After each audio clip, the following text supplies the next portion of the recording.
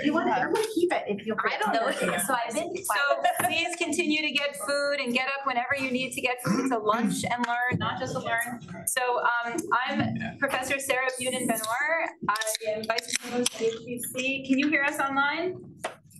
Okay, thank you.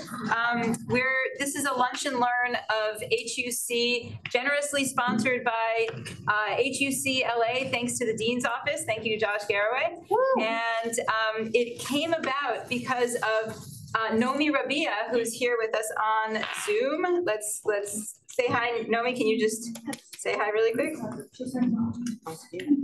Oh, sorry, I didn't know my camera's on. Hi. Hi, Nomi. Hi. So, Hi. Nomi, oh, yeah, why don't you just tell us briefly why you had this idea? Why I had this idea? Because, we're going back to that more and more that, rabbinical students come from different backgrounds, but we're all Jewish. This is all of our music in a way. So it's important that we represent students of Sephardi Mizrahi background, but also that everybody learns it because it represents all of our cultures, right? So, great. Thanks. So we wanted to provide some educational content to our students, faculty, and staff across all of our campuses about how to incorporate Sephardi and Mizrahi content into Jewish communal life. So we partnered with the best organization we know that does that, which is JIMENA. And so today's event is going to include a presentation by Matthew Nouriel from JIMENA, and then also a presentation from the Jewish Language Project, which I run, and it happens to be our staff retreat these days. So we have several of our staff members here. And so as part of the Jewish Language Project presentation, I'll introduce the staff members that are here. So it's going to be a little lopsided because Matthew's the only representative of JIMENA here, but we're gonna start with Matthew. Oh, cool. Hi, everyone. My name is Matthew Nouriel. I'm the Director of Community Engagement for JIMENA. If you don't know, JIMENA is an acronym for Jews Indigenous to the Middle East and North Africa. If my voice is going and I look exhausted, it's because I was at a Madonna show till 3 o'clock morning last night. So bear with me. We actually have a Director of Education, but he's based in Seattle, so I'm kind of filling in for him here today. So I'm just going to give a brief overview of some of the educational resources that we offer at JIMENA. And bear in mind that all of these resources are free of charge to any educators or anybody who needs to access them. So to start with, we have Journey to the Mizrach, which can be accessed at journeytothemizrach.org. And what this is a curriculum designed for both formal and informal Jewish and non-Jewish educational institutions.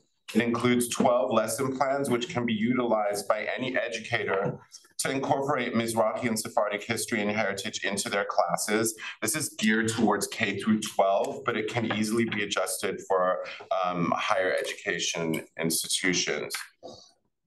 The Journey to the Mizrach curriculum is part of a more extensive educational resource which we have, which is called the Sephardi and Mizrahi Educational Toolkit, and that can be accessed at sepharditoolkit.org, which also includes a resource page that you can find a link to the Jewish Language Project, as well as the Journey to the Mizrach curriculum. It also includes a page about Israel, which has links to Zionist newspapers from Hebrew translated into Judeo-Arabic, Ladino, and French. The toolkit also includes a music page featuring one section for Judeo-Arabic music and a section for Ladino music. There's also a Tanakh page, which has a link to translations of the Tanakh in Aramaic, Judeo-Arabic, and Ladino. In addition to the Sephardi toolkit, we have a quarterly journal called Distinctions Journal, which I highly recommend everybody check out. You can access that at distinctionsjournal.org. This journal essentially was created to elevate the voices of talents of Sephardi and Mizrahi scholars, researchers, artists, and activists. Each issue tackles a different topic. Our current issue tackles the topic of Jewish diaspora, and our previous two issues, it's a new publication, we just started, it comes out every quarter. So our previous two, one was about anti-Semitism, and the other one was about unity for Israel. So that's it for my spiel. I don't know if you need to open it up to questions or. Sure, let's do a few questions. Yeah. Sure. So if anybody has any questions about Jimena, feel free to direct them my way. Or if you want to know about the Madonna show, I'm happy to talk about that too. Please. Yeah, hi. Hi, I'm curious if you could share a little bit more about Jimena's founding, and how you all came to be. Sure. So Jimena came to be back in 2001. And what happened was when 9/11, this is my understanding of it. I've been with the organization for 2 years now. But from my understanding of it, what had happened was after 9/11, there was a lot of anti-Arab or anti-Muslim sentiment that was coming up. And the founders who are of North African and Middle Eastern descent themselves, they were refugees mostly from North Africa, noticed that the voices and the presence of Mizrahi and Sephardi Jews, that is specifically Jews from the Middle East and North Africa, was completely erased in the conversation.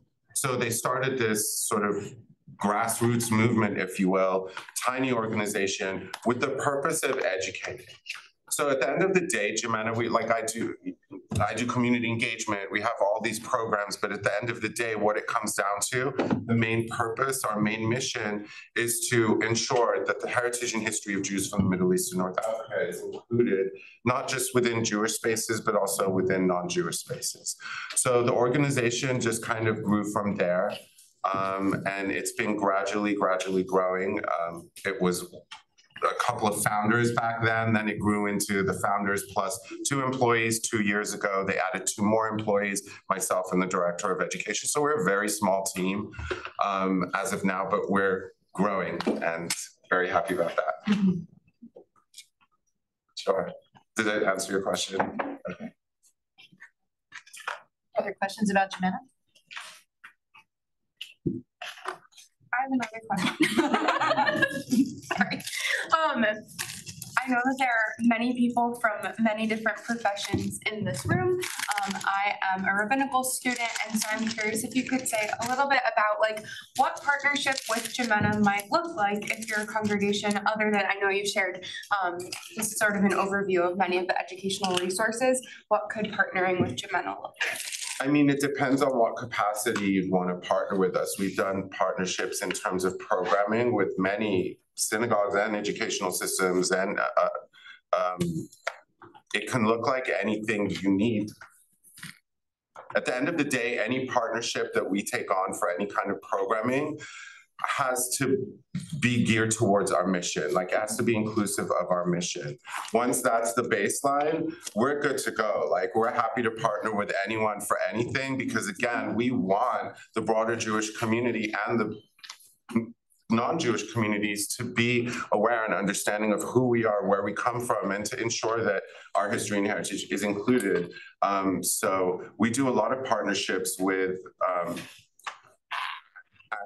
Ashkenazi congregations that will bring in one of our speakers from our Speakers Bureau, which, by the way, we have a Speakers Bureau as well, to speak, just to educate about who we are. In Los Angeles, it's usually based around the Iranian Jewish community, which is the community I come from, just because there's such a large community of us here. But yeah, we do stuff like that all across the country.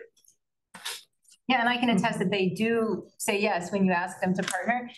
Just last night, the Jewish Language Project had a concert of a musical duo from Israel singing Yemenite and Persian songs, and we asked Jimena to be a co-sponsor, and they said yes. So slap our logo on it, and we're good to go. Yeah. I couldn't be there last night, and I apologize. Oh, you had more. I had a different Mizrahi queen to see it. Apparently. Okay, so I think we'll turn to the Jewish Language Project. We'll have more time for additional questions later. So the Jewish Language Project is, oh, no, that didn't work. Hold on.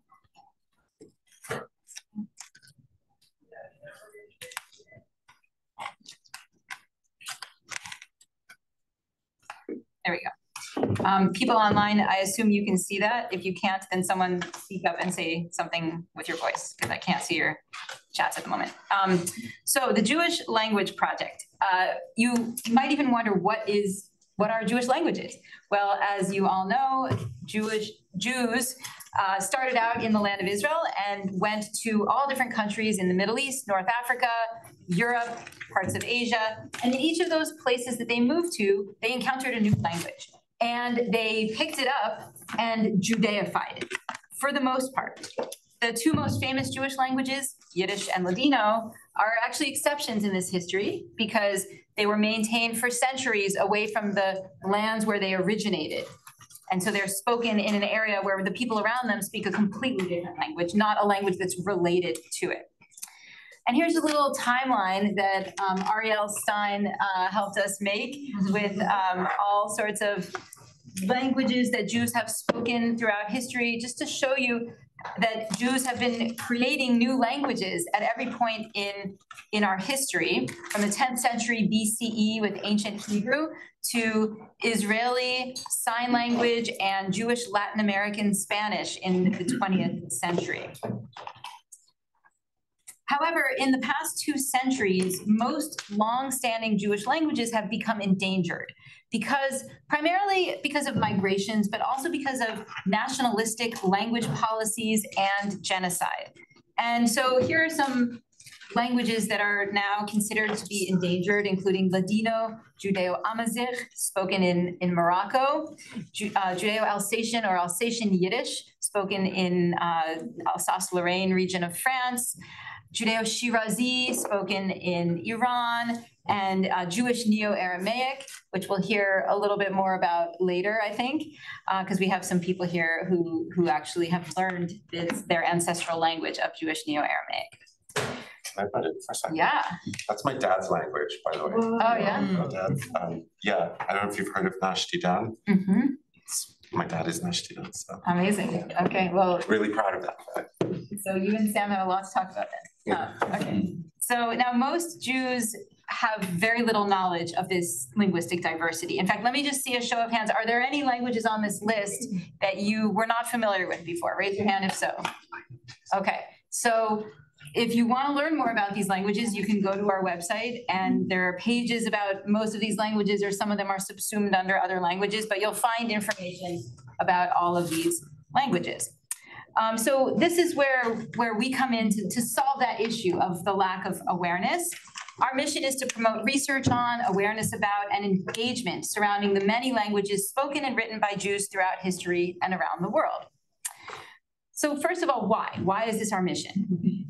Well, first, for the native speakers of these languages who don't want their linguistic heritage to be lost to history, such as Galina Anisimova, who agreed to be recorded by our partner organization, Mother Tongue in Israel. And she doesn't want her Juhuri language to be lost to history. She's from Dagestan, from Derbent, which is a part of Russia, but also Juhuri is spoken in Azerbaijan, which is a neighboring country to the south. Also for Rachel Gadi, Zichrona Livracha, who was a speaker of Lishan Didan, and who Sam recorded because it happens to be Sam's grandmother. And sadly, she passed away, but to honor her memory and the memory of so many others who have passed away, we want to preserve their languages. But also for the next generation, for people like Sam to have access to their ancestral languages. If they didn't get a chance to learn it directly from their grandparent or their great-grandparent, maybe their great-great-grandparent, then we want to have those digital records available so that people can learn those languages in the future. And not just people with ancestry in the community, but also students who want to just learn about a community. A language is a great way to learn about a community. Okay, that was not a sign. A poster just fell down. It's okay. And also for Jews around the world, it's a shame that so many Jews don't know about other Jewish communities in other parts of the world. And part of our initiative is to raise awareness about that diversity. So our vision is, we see this as a 25-year intervention in Jewish communal life. We started in 2020, and our vision is that by 2045, every known Jewish language will be well documented, Jews will be aware of the linguistic diversity of Jewish communities around the world, and Jews will feel a stronger connection to faraway Jewish communities, past and present. Seems like an ambitious vision, right? But we have a great team. I think we can do it. And the question is how? How are we going to do it? So I want to answer that question by starting with our staff, by everyone on our staff that's here right now, just introducing themselves and saying what they've been working on with the Jewish language project. So let's start with Ariel. Sure. Excuse me. Hey, I'm Ariel Stein. I'm a fifth-year rabbinical student over in New York. It's great to be here. I've been working on a couple of projects for the JLP I started last summer. You saw the timeline, so we won't go into that. And I also worked on creating basically an archive of written manuscripts tracing Jewish written content across space and time that's going to be turned into an interactive map. And then right now I'm working on a toolkit to be used by kind of young adult educational settings to show about Jewish linguistic diversity in college settings and a variety of other places. I'm Hannah Pressman. I'm the Director of Education and Engagement, and I run all of our communications and online engagement efforts across multiple proliferating social media platforms. And basically, I'm trying to give people of various backgrounds access points to all of the many resources that we've created. And so that includes our MailChimp newsletters that go out to subscribers. Please sign up if you don't already get our newsletters. And just finding ways to connect people with and to raise awareness of our existence and of our mission, and to invite people to join us in this movement to preserve and celebrate Jewish languages. My own academic background is in modern Hebrew and Yiddish. And during the pandemic, I actually joined the Ladino activist sphere for the first time. And it's been a nice synergy between the language activism I've learned from Sarah. And I actually am now the co-director of a new organization called the American Ladino League, which has been founded to support Ladino students and teachers in this country, because there's currently no other infrastructure or organized way to support these students. So if anyone's interested in Ladino specifically, please come talk to me. And yeah, thanks for being here. Hi everybody, I'm Eden Moyal. You've probably seen me around, I hang out here a lot.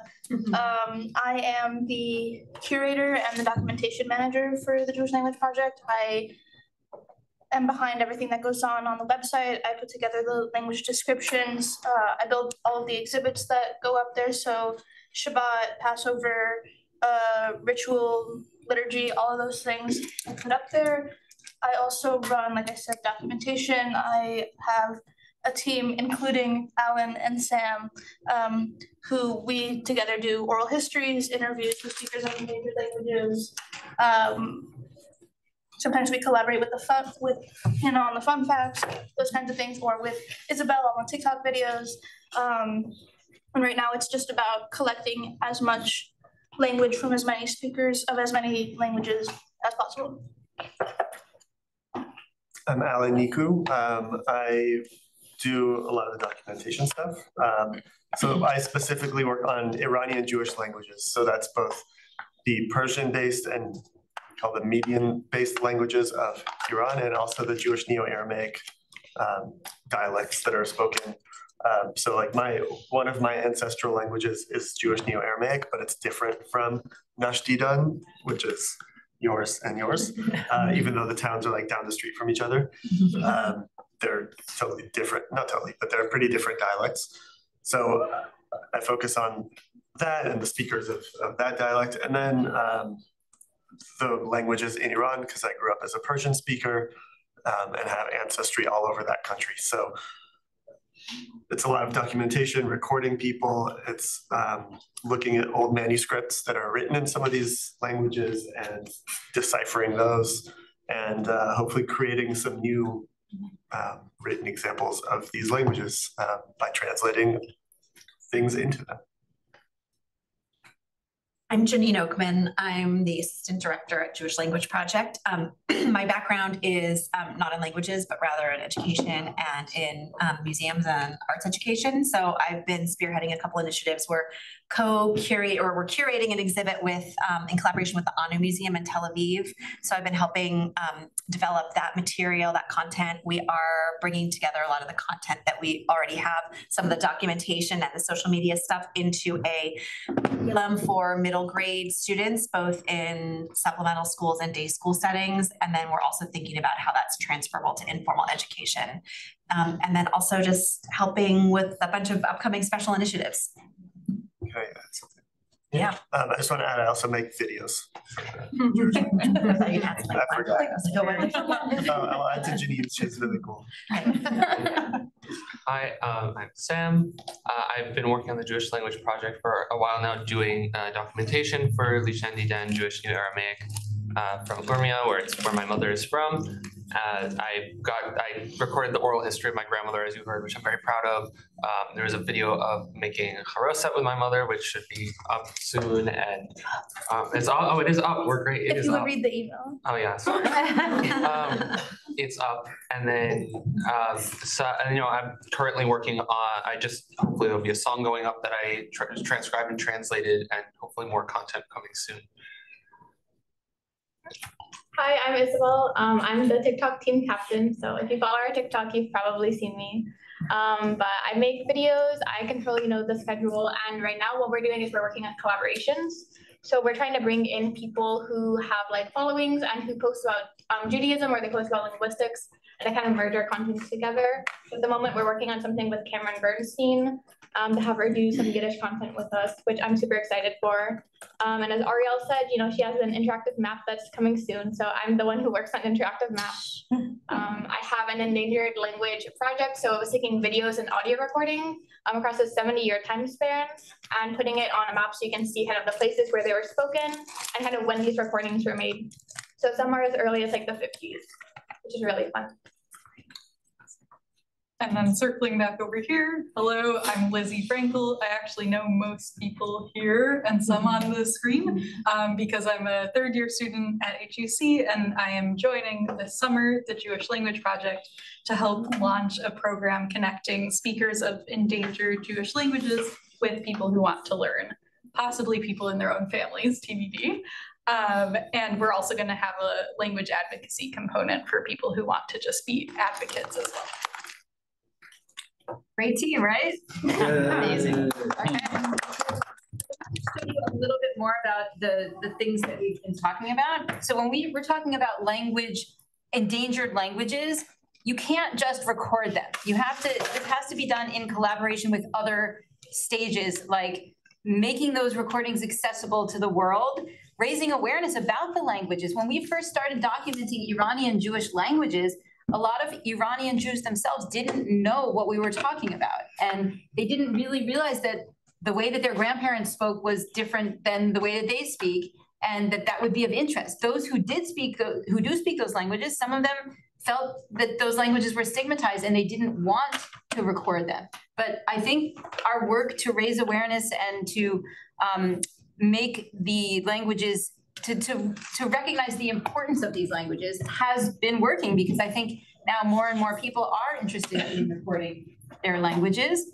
And education, not just raising awareness about the languages, but actually teaching the languages. And so we do this work in conjunction with our partner organizations in the Jewish Language Consortium, which we convened.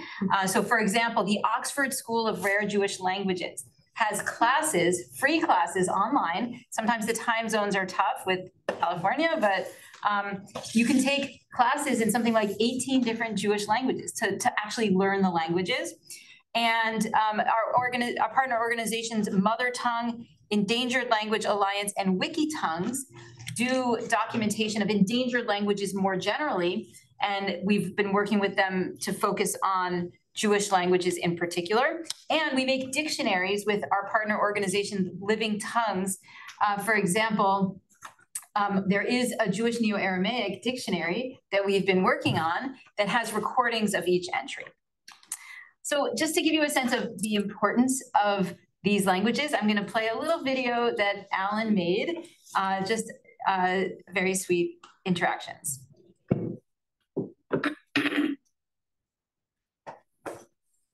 چی تدریسی که درس کنیم؟ چی تدریسی که درس کنیم برای شامل؟ It's so fast. هده شما خمه شمارندی آره بعد از 40 سال ما جلس بیرون اومدیم باز حرف خیلی مدیسید خیلی مدیسید میشه من شما رو خیلی دوست دارم بله اتماچت مدو I understood the much.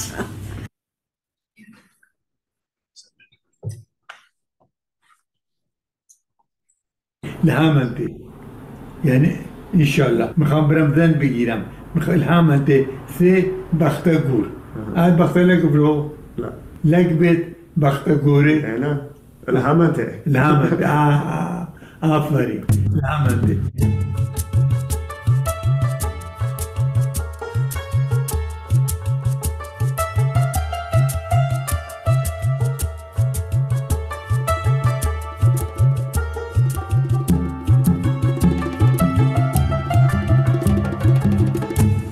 My name is Alon Azizi. And I'm Adika Dusi. And our families came to Israel from Sanandaj. And from Bijar, which is in western Iran. Shalom, اسم من هایده آینچیو. من تهران متولد و بیان ولی فامیلام اهل همدان. My name is Galit Dardashti, and I'm an anthropologist and vocalist. I grew up in the United States speaking English, but my father grew up speaking Persian in Tehran, and he remembers my grandparents speaking only small phrases of Judeo-Isfahani and Judeo-Hamadani. The mass immigration of Iranian Jews from Iran, left us with a hole in our hearts. It's so important to record these languages while we still can, because for one, they allow those of us who feel disconnected from our Persian Jewish heritages a way in. So when I heard about Wikitongues and preservation of old languages, I left a message. I said, that's me. I can really help. And now I'm interviewing people with a passion. I'm interviewing people with the Judeo-Hamadani, Judeo-Kashani, Judeo-Isfahani. And when now I hear Hamadani, it takes me back to the bosom of my beloved grandmother and all the values that is still in our family. But this is a race for time. We are working on new.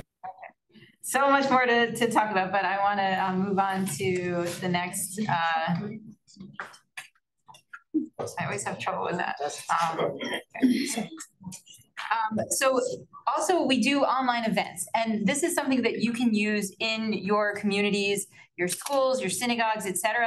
We have a video library of dozens of events that we've done, topics ranging from theater to women's voices to liturgy to Iranian Jewish languages to queer Jewish languages. And so all of these videos can be used in educational settings. We also have some in-person events. We have one coming up in New York. So those of you on the New York campus, we'd love to see you on our Jewish Silk Road Tour of Queens, where we're going to be visiting Bukharian, Persian, and Georgian synagogues, restaurants, museums, etc., and learning from cultural leaders and language activists and scholars there. So you heard about some of the online resources, but I want to just show you. So here's that map that Isabel was talking about, where there's a dot for each recording in our partners' collections. And so you can click on the dots and then hear the recordings. It's a really fun way to engage with our collection. Our website has descriptions of 32 languages and resources about each of them. We also have all sorts of online exhibits, including surrounding holidays. So if you're interested in some Passover material, we have a whole exhibit, and you can take one of these Haggadah supplements, which has information about each of the languages there. And those of you online can find that Haggadah supplement at jewishlanguages.org in our Passover exhibit. There's also a Zoom Haggadah, PowerPoint Zoom Haggadah that includes a lot of these resources. And we have recordings of Chad Gadya, Echad Miodea, and so many other Passover songs from around the world, and charoset recipes. And that one of the posters that hasn't yet fallen down is the charoset map, where you can see how Jewish languages around the world call charoset or lachlik or halech, many different names for it. We also have a multilingual Omer counter. That poster is up there as well, and you can find that on our exhibit. You can use this in your communities to count the Omer every day in a different language. We also have crowdsourced dictionaries, and this is another way that you can get involved. If you're a native speaker of English, you can contribute words to our Jewish English lexicon. Or if you're a native speaker of Swedish, German, French, Russian, Brazilian, Portuguese, and Latin American Spanish, any of those languages, then you can contribute by adding words in those languages. It's essentially words that are used by Jews from Hebrew, from Judeo-Arabic, from Yiddish, from Ladino, that are used in contemporary languages. And here's an example of an entry page. You get the entry and you can click on it and hear how it's said. Sometimes there's multiple pronunciations, and then definitions and who uses it, which is a unique feature that dictionaries don't normally have. So Hannah mentioned the social media engagement. A lot of our posts are around holidays. And so these are great ways to engage your communities. You could send out a post shortly before a holiday about something interesting linguistically related to that holiday. The TikTok channel is really fun. There's a lot of interesting educational content, but also some fun engagement. And Janine mentioned that curriculum that she's working on. We are looking for more schools to pilot this curriculum. It's a modular curriculum, so you can pick and choose lesson plans from it. And the students learn about migration patterns, as well as Jewish languages and names. And then they do a project to interview a relative and write about or demonstrate how they fit into the Jewish mosaic. Alan mentioned those short films. We have one on Jewish Neo-Aramaic and one on Iranian Jewish languages that are intended for educational use. And you can see a lot of merchandise on our little merch table over here.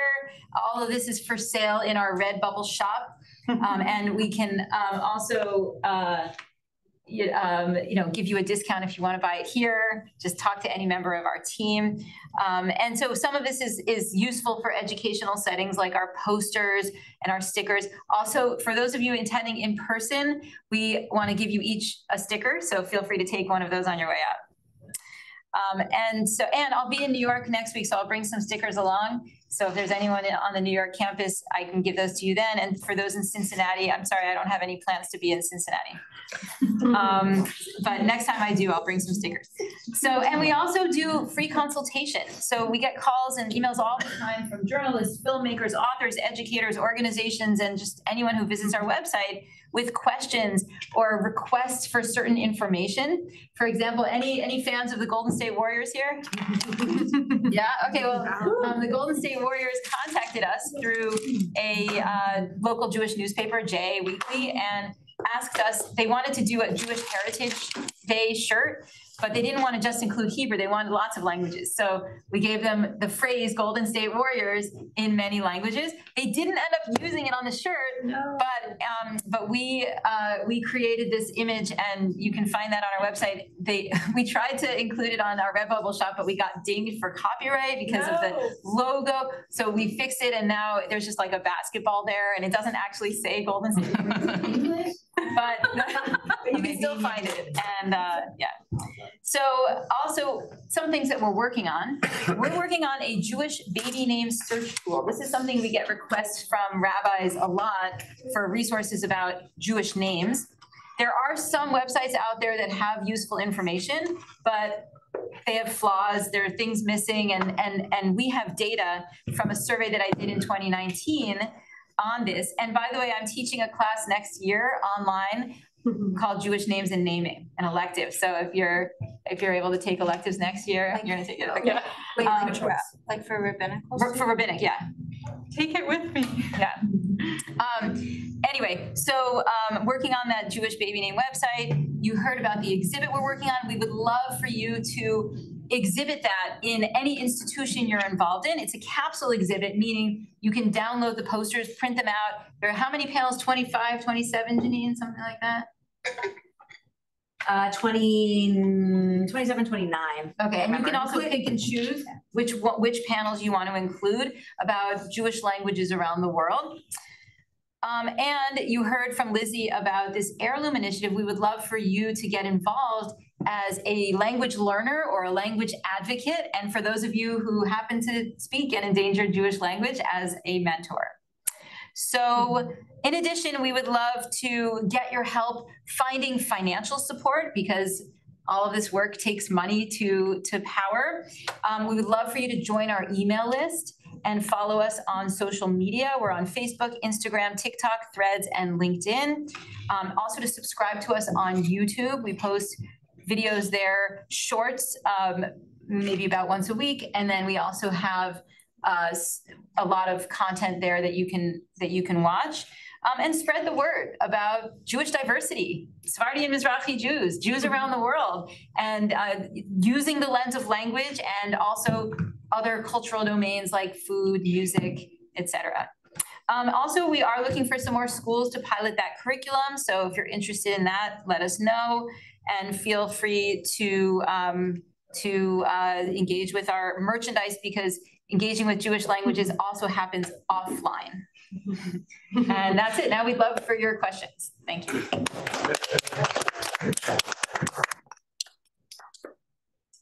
Yes.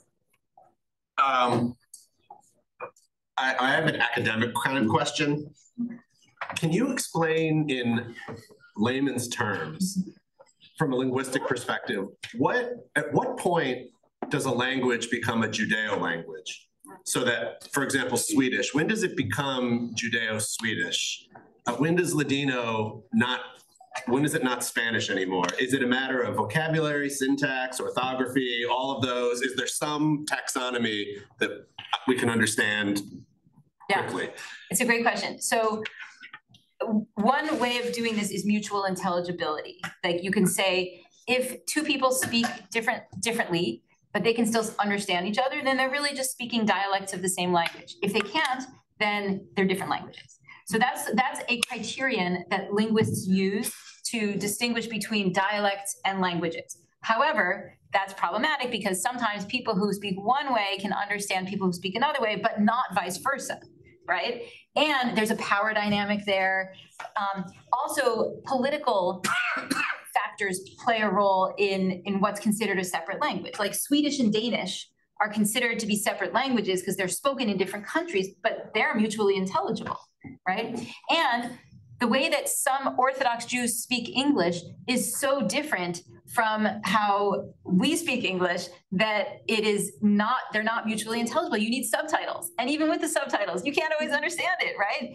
And so would you say that Orthodox Jewish English is a different language than Jewish English? In popular parlance, it's not usually considered such. So there are many factors in how these work, but the way that I like to think about it is it doesn't matter if it's a different language or a dialect or just a few words used within a language. I just think of it as a continuum of Jewish linguistic distinctiveness. So Jewish Swedish is more similar to Swedish than Ladino is to Spanish. And Ladino is more similar to Spanish than Yiddish is to German, right? And so that I think is a useful way of doing it. And you can also use that to analyze any given utterance. Like, oh, the way that person just said that is more similar to standard whatever than the way that person said it. And then you can think about how that relates to extra linguistic factors, like how Jews who have more textual background tend to use more Hebrew and Aramaic words than those who have less. So does that answer your question? That's very helpful. Okay. Can I add something to that? you'll also see if you go like language by language, especially if you play around in the language descriptions on the website, each language kind of grows its own distinctive marker from the non-Jewish variety. They'll develop a particular syntax or a particular phonological phenomenon that's not present, some shift that has gone on, either like a sound that used to be present because it belongs to the non-Jewish variety and it's gone now, or the other way around. And you know, there are a lot of other like adoptions of Hebrew phonemes, sounds, but each one will do also its own thing, such that they don't all satisfy X, Y, and Z criteria, but each one is a little bit different from the one that it's supposed to be. Yeah, that's exactly right. And so some linguists would say if there are not structural distinctive features, then it's really just the same language, same dialect, just has different words. But then you get sentences like this: Chanichim and Madrichim go to the teatron for Peulat Erev, right? That's Camp Hebraized English, right? And not just Ramah, also a lot of other camps, right? Also camps. Yeah, Havonim Dror, URJ camps, right? So that is that mutually intelligible? No. If you didn't go to Jewish summer camp, you wouldn't know what that sentence means, right? And so my take on the lexical structural issue is I think lexicon is pretty important, and also structural features are important. And not just so in addition to the syntactic features, the grammar and the phonological features, the pronunciations, sometimes there are other features like gestures or speed of speech. Do Jews talk faster? Do Jews talk louder? Do Jews interrupt more? We don't interrupt, we overlap. So that's a discourse feature. That's a feature of discourse that is part of language, but is not the grammar or the words that we use. Also intonation. Sometimes Jews speak in a distinctive way, and you then right. So that chanting intonation contour is part of Jewish linguistic repertoires. I can also add that there's sometimes these terms like the Judeo-something term is used differently by different people or by academics versus the people who speak the language. So in the example of Judeo-Persian, that's academically used to mean Persian that's written in Hebrew letters and like standard Persian that's written in Hebrew letters. But the people who were writing that didn't necessarily speak that way. And so also when we talk about Jewish Persian or Judeo-Persian today, that's also like, sometimes that's a dialect that's spoken that's quite different from a written variety. And then like there are languages that have diglossia anyway, where the written and the spoken variety are super different anywhere, the formal and the colloquial. So I think those terms can also be used differently. And if you asked a speaker of any Judeo-Persian language if they speak Judeo-Persian, they would be like, no, what are you talking about? I speak normal Persian. So a lot of it is also this like cognitive part of it. Yeah, I just read an article about Iraqi Judeo-Arabic and whether it's a different language than just Iraqi Arabic. And there's debate, scholars debate it and speakers debate it, but it's also interesting how the scholarly discourse influences the public discourse about it. If there's a name for your way of speaking, then sometimes that's gonna have maybe a more positive impact on your understanding of yourself. Oh, I speak that language, yes. Even if it's mutually intelligible with what's around you, or it could have the opposite effect, like I don't speak differently, I just speak this language. Why do I need a name for my similar way of speaking, I have a question. Yeah. How is the conversation about Jewish languages similar or different to conversations about Jewish food? Right, like that's my team.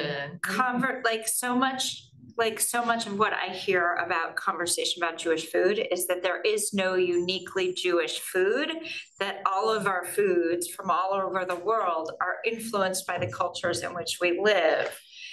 And so there is no actual quote unquote Jewish food. Like that's a conversation. So how is the conversation about Jewish language similar to or different than that? As a non-linguist, I have a thought. Okay. Yeah.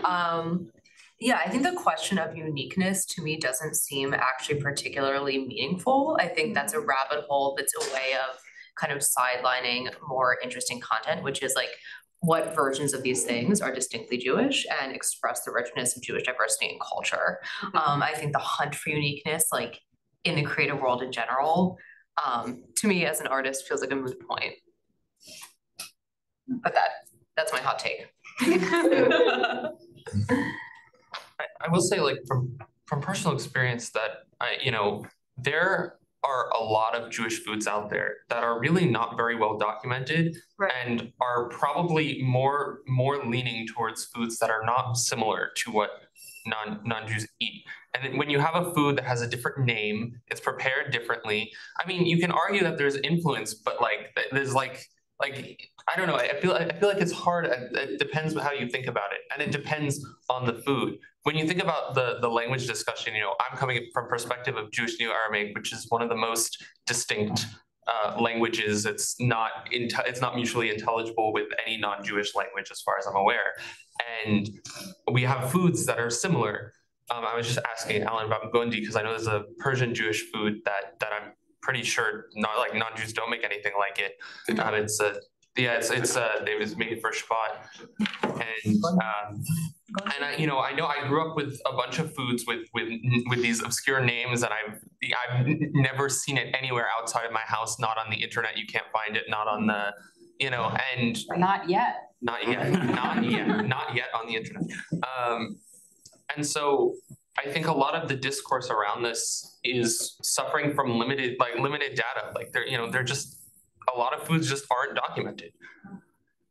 But I actually think big picture, it's a useful analogy, because if you think about every language kind of being distinct from and similar to its host, every Jewish language, its host culture. Yeah. We can make that argument about food. Like, what do I eat as a Jew living in Northern California? I eat food, some that my ancestors probably brought from their communities in Europe that were influenced by theirs, but I also eat Mexican food and I eat fresh seafood and all of those things. So I think it's, like just in like sort of a more sort of big picture blanket way, I think it's interesting to think about it like that, and it helps a layperson understand how these languages arose and what makes them both distinct and similar. Yeah, in fact, I would say there are multiple sources of influence that you can talk about parallels in language and food. There is the textual tradition. So with food, you have kashrut, you have holidays, you have so things that come from our texts that lead to, and life cycle events that lead to us eating distinctive foods, whether it's round foods for a funeral or symbolic foods for Rosh Hashanah, right? And then kashrut, that various rules relating to kashrut, those come from the text. Just as in our Jewish languages, we have words from the text, Hebrew and Aramaic words from the text.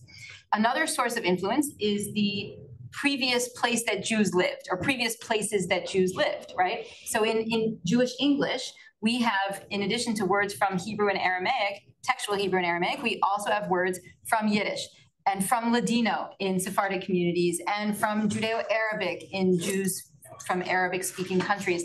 So those are pre-migration languages that influence, just as with foods, like Janine said, you might eat gefilte fish if you're Ashkenazi, you might eat borekas if you're Sephardi, you might eat gundi if you're Persian, right?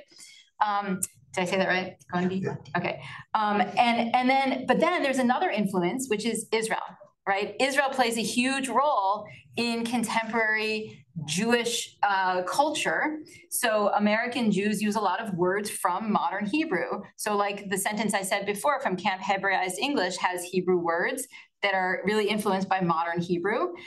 And then food. I mean, we have this Middle Eastern food, but like thinking about foods as Israeli, like even just saying, what are you bringing to the Shabbat dinner? Can you bring a salad? Can you bring some salatim?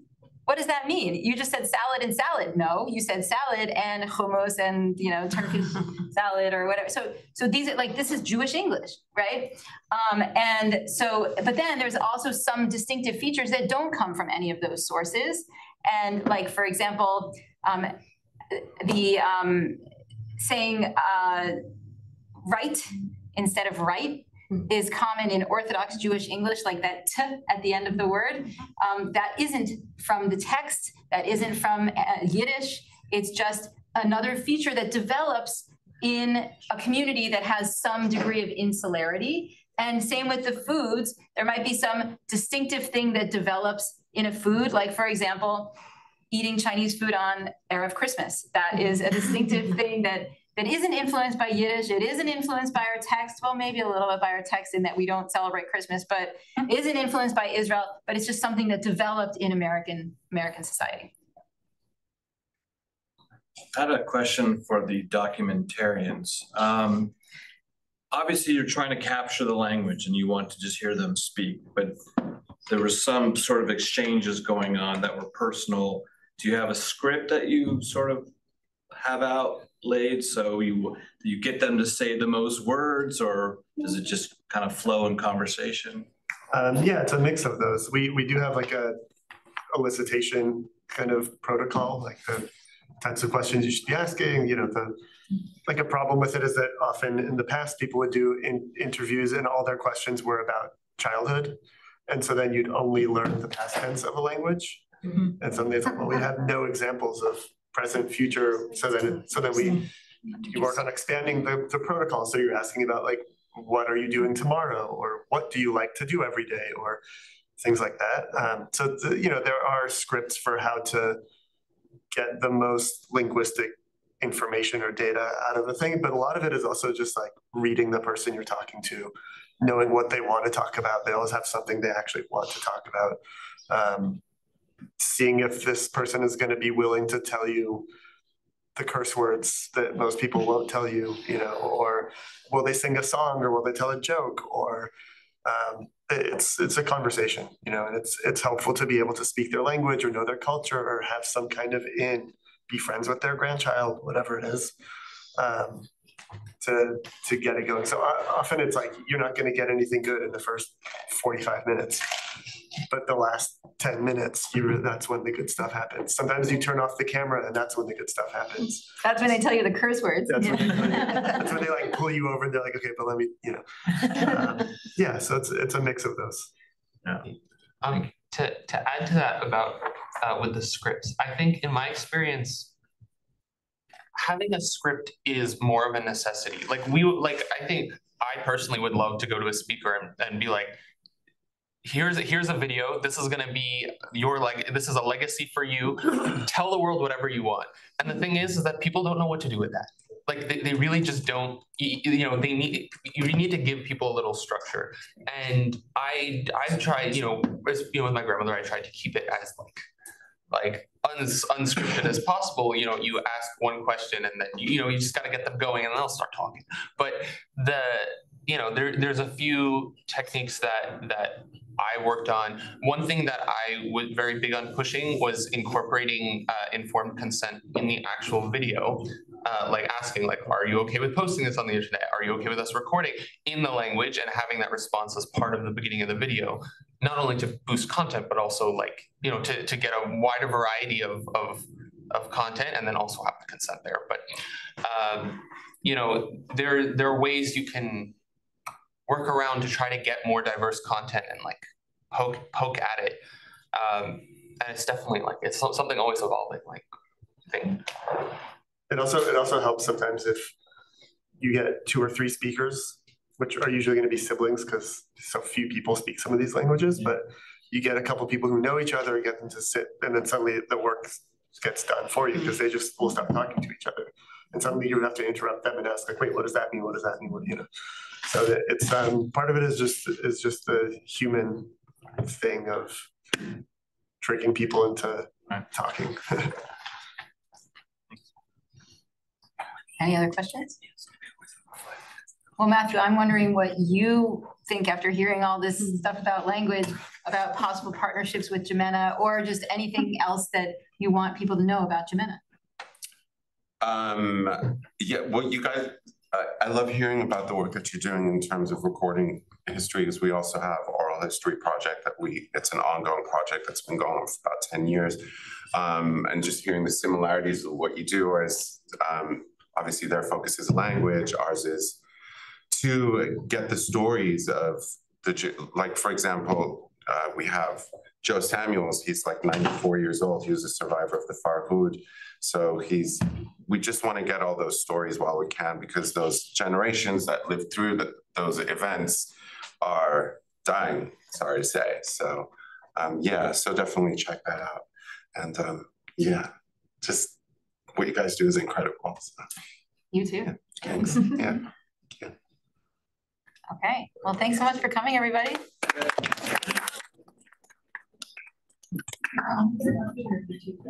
Okay. For the ground.